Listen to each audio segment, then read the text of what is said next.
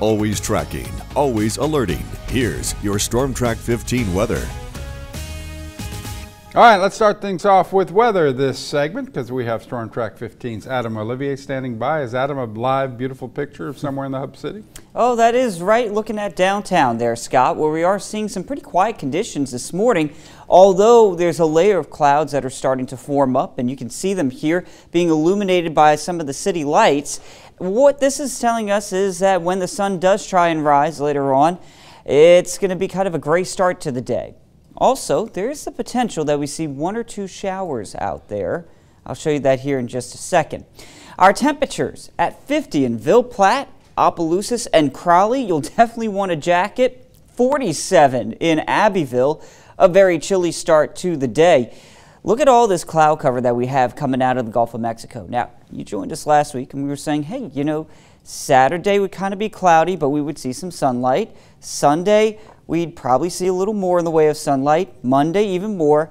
Well, the pesky southwesterly flow is causing us some problems yet again.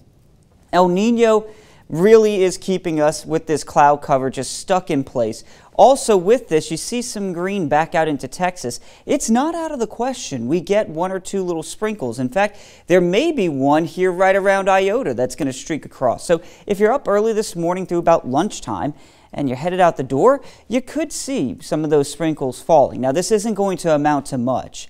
At most, it would be just a brief little downpour, but I don't even think we're going to see that, as it's just going to be this line of these little pesky showers that keep rolling their way on through. But this afternoon, we should break out into sunlight and we see some clearer conditions for the overnight.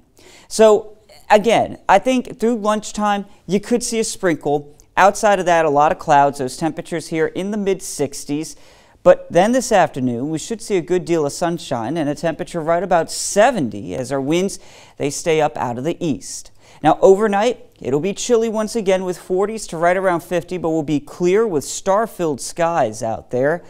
Going forward though, enjoy this dry weather because you can see that we have an increase in rain chances beginning Wednesday and Thursday, and then Friday into the weekend gets kind of stormy around here. So the next few days, it's more about those temperatures warming up. Wednesday, Thursday, there are those rain chances that will keep in place. But Friday through the weekend, a front is going to stall across some portion of Acadiana. Whether that be the northern portion, the southern portion, is going to dictate a whole lot about how much rain we see here.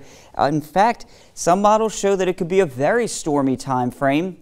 Other models, not so much. Yeah, I don't like the first models. Yeah, so it's something that we're going to watch going forward through the next 4 days or so, Scott, just to make sure that we can kind of pinpoint this. Right now, it does look like most of this should stay up towards Alexandria. However, as I said, things could change, so you need to stay tuned to News 15. Also, download that News 15 weather app. Yeah, but right now in the short term, in the present, things are all right.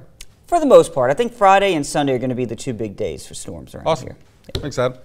All right.